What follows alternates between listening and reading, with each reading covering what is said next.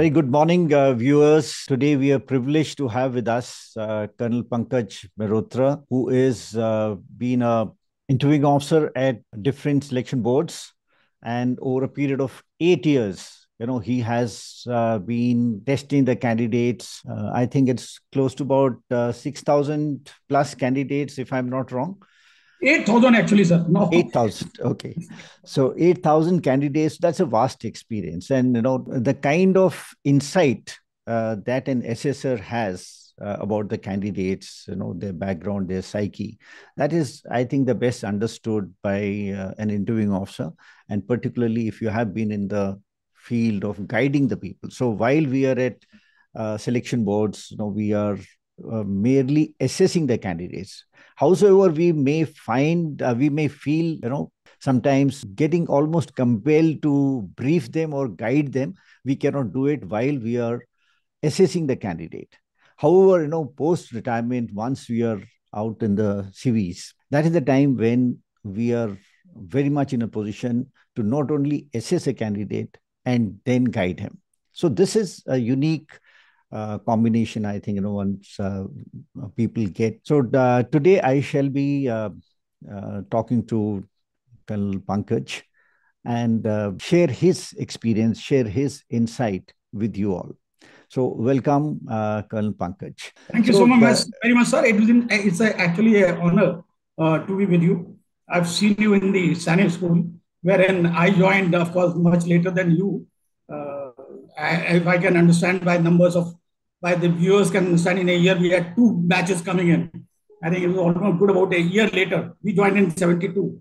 And I remember a few of those times. And thereafter, I think we never had the chance to cross each other. Since you went into the Air Force, I was in the Army Air Defense. So nice to see you again, sir. And so very nice speaking to you. You still look the same bubbly self, Captain Pandey. And I was actually pleasantly surprised to hear from you.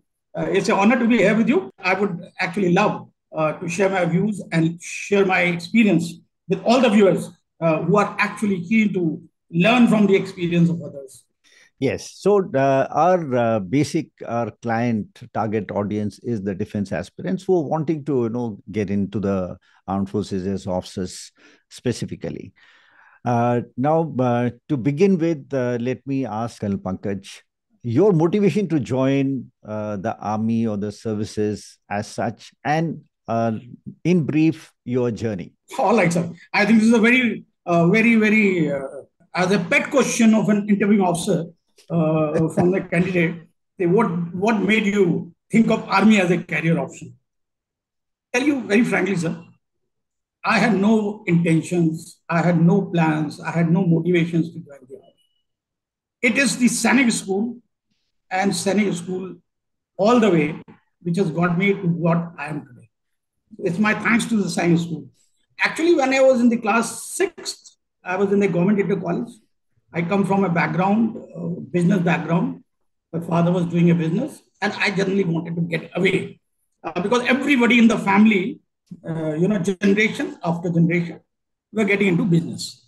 Although, not that I didn't have the inkling, but somehow I wanted to get away, maybe see the life outside. And that was the reason when the entrance exam of the Sanic School, which happens in the government inter college, that I filled up my form. And with a lot of reluctance, my father signed on it. He wasn't very keen, but I said, give me a chance. If I make it, it's okay. If I don't make it, then obviously I have my field open. Lo and behold, I got through. And in our times, we used to have, sir, like you would have experienced those psychology tests and those interviews and all the long procedure. Got through it. And once I got in, thereafter, there was no looking back, of course. And in the year 72, I went there. 77, sir. We just celebrated our 50 years of Science School reunion. Okay. So joined in 77, appeared for NDA. It was luck would have it, first attempt, and the only candidate from our batch who got through in the NDA written and was able to make it. I went to Bhopal, I remember, for my SSB. And from there on, I was commissioned into 1981, December 1981, in the 19 Air Defense Regiment. And those years in the regiment, of course, I never thought that I will be getting into this field. I didn't even know anything about the SSB by then, or how is the selection being made. But as I grew in thing, one fine day I got my nomination for this interviewing officer's course. So I said, so let's try it. And there I found that it was something very, very interesting. Something to study human nature, something to study with the personality of the people, and finding their suitability for this way of life called defense forces. And it was in 2008 that I really got into the SSB. And then I was the deputy president of the Pt-1 SSB for 2 years. Thereafter, went out because generally 2 years tenure for interviewing officer in the army. Then again, they posted me back as an interviewing officer and the deputy president in the 11 SSB here in Allahabad. And then, of course, in 2015, I retired. After my retirement, I was again lucky. I got 2 tenures back to back as an additional interviewing officer in the 22 SSB in Bhopal and also in Allahabad. Now, those 8 years, sir, it was a long time, long journey into this SSB as such, which gave me a lot of insight. I started enjoying this process of interacting with the young people. The first tenure, of course, you are more or less you are learning. But as you go ahead, you refine your way of thinking, your way of looking at things. About more than 8,000 candidates I've come across during those 8 years. And I realized that they were, of course, we know the coaching institutes have come up like pawn shops. Absolutely. Every nook and corner of the country has a coaching institute. So I could make out that a large number of boys went to the coaching. See, there's no harm done going to a coaching. This is my personal feeling. But if you don't realize the correct ways and the intricacies of this testing procedure, because it is quite unlike the other testing procedure these boys undergo. Herein, there is nothing called a right answer, nothing called a wrong answer. It is the test of your personality. There are 3 assessors who are assessing you from 3 different angles. And the mind plays the most vital role in the selection procedure. How your mind functions is how you interact with various pictures that are shown to you, various words that are projected to you, various situations that are painted to you. And that gives the input to the psychologist to assess your personality, those 15 officer-like qualities that we assess. And how your mind functions is how you interact with the interviewing officer.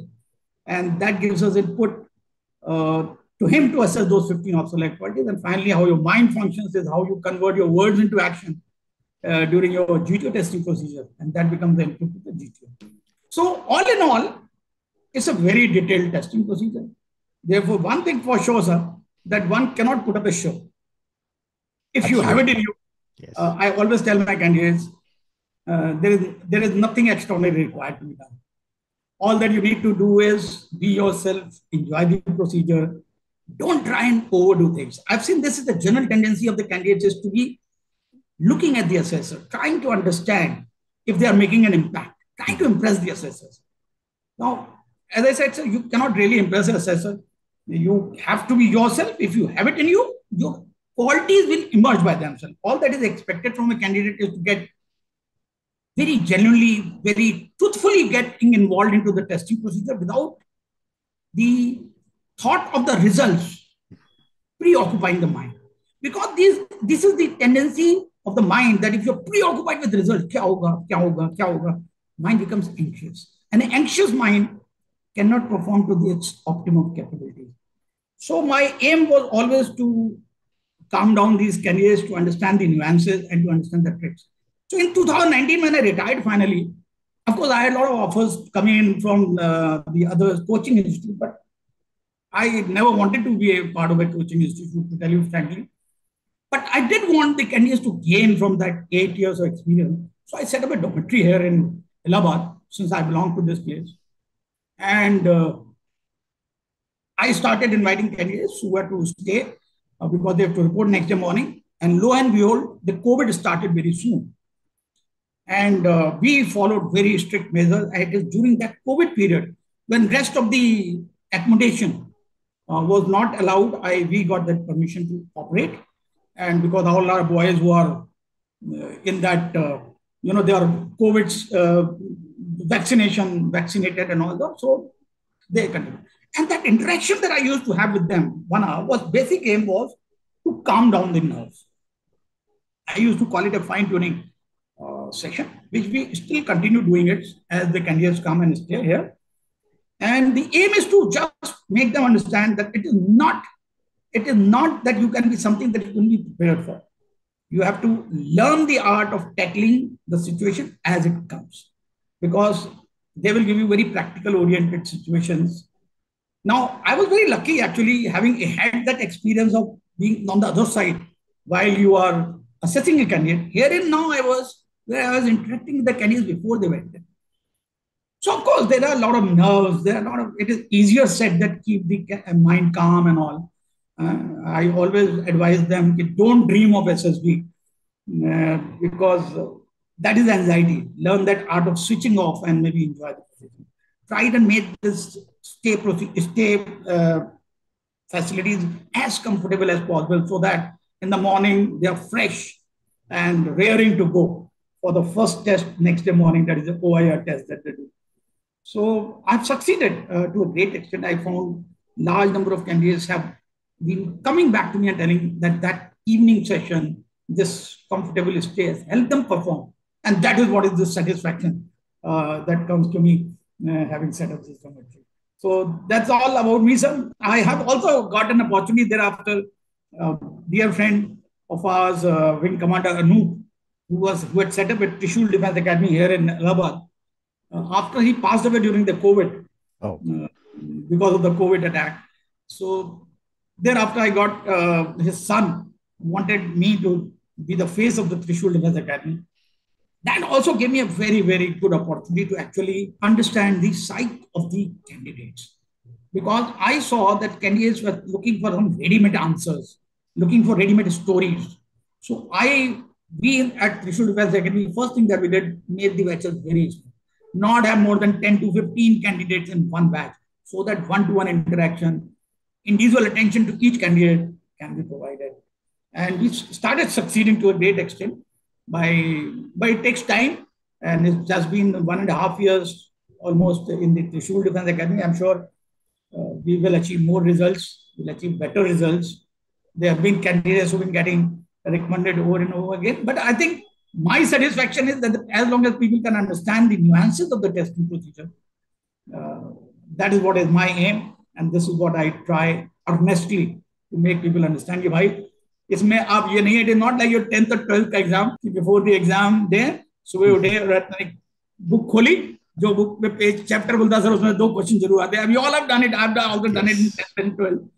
But herein it is your mind. How does your mind function? That is what we are looking at. Okay, so thank you for that very insightful journey.